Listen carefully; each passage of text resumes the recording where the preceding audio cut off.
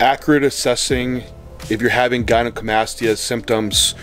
People try to do this off lab work, and that can be fine. However, the problem is if you're using an ELISA gas chromatography estradiol lab marker, those have some issues with, for one, error range being up to like 20%.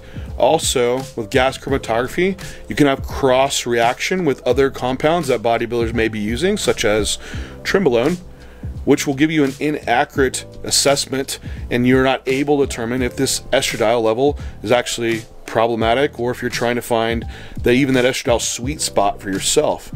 So through Merrick, what I have set up on my lab panel is to use a high sensitivity estradiol level, which is, you can go to my lab marker that's in my link in my story and see it, click uncapped, and this one is much more accurate and will remove that error and that also that cross reactivity with other compounds you may be seeing. So check out labs and make sure you're using the right one for what you need when you're trying to do your assessment points.